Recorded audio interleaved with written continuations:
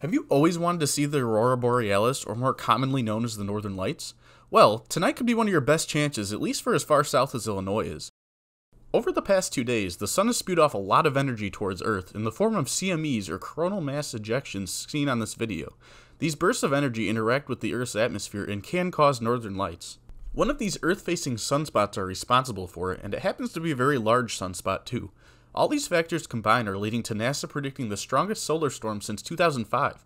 As we speak, the energy from these CMEs are beginning to interact with some satellites very close to Earth, and we're already seeing very impressive amounts of energy interacting with these satellites. So this is the latest forecast, with the green line down here forecasting the southern extent you'll be able to view the northern lights on the horizon, probably only with a camera though. But that is way down south through central Texas and into the Gulf of Mexico. This green arc further north is where the auroral oval will be centered, meaning activity should be directly overhead and at its maximum in northern Minnesota and Wisconsin. This is where you typically get your best show. What's very interesting is that if you were at the North Pole for this, where northern lights are the most common, you'd actually probably be only seeing the lights on the southern horizon due to just how strong the solar storm is. In other words, you'd actually be too far north. For us in Illinois, we're expecting a good show with northern lights visible to the naked eye away from any light pollution, possibly up to 35 degrees in the sky or even higher. If timing is right, lights could possibly be nearly directly overhead for a period of time overnight tonight. Of course, the show will be better the further north you are and the further away from light pollution you are, but this is a situation where we should be able to see auroras just about anywhere across the state, barring cloud cover of course. So yeah, about those clouds though. There will be a cold front sliding southward across the state tonight though, bringing a line of showers from 8 p.m. further north to 2 to 3 a.m. further south, with cloudy conditions along and south of the front. This is a cloud cover forecast map, which shows clearing rather quickly behind the front tonight around 11 p.m. to midnight in northwestern Illinois. Clouds won't clear out further south until 2 to 4 a.m., which means the best viewing conditions will be in northwestern Illinois most likely. So here's a map of light pollution hotspots. You can see how the Chicago metro area is a huge one, as well as the St. Louis area, with Peoria, Springfield, and other bigger towns throughout the state being also big hotspots as well.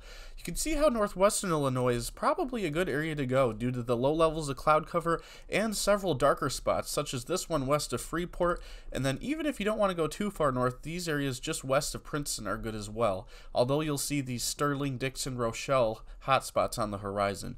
If you're in the Chicago area, you really need to get out, as anywhere in the suburbs or the city are just too bright for you to be able to see these with the naked eye. Although this is such a strong solar storm, you still might be able to see some activity through the light pollution, but it'll likely be better if you head into northwestern Illinois, where it'll be darker. If you're further south, you have some good areas to go that aren't super light polluted, such as south of Macomb, west of Jacksonville, but we're worried about cloud cover being prevalent across central and southern Illinois into the wee hours of the morning, which would ruin the best part of the show.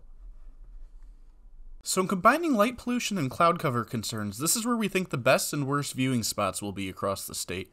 Anywhere away from a population center would be a good start, but clouds will hamper viewing conditions across much of central and southern Illinois.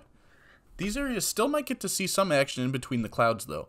Further north, things should clear out after midnight and will give way to a good viewing experience as long as you get away from light pollution.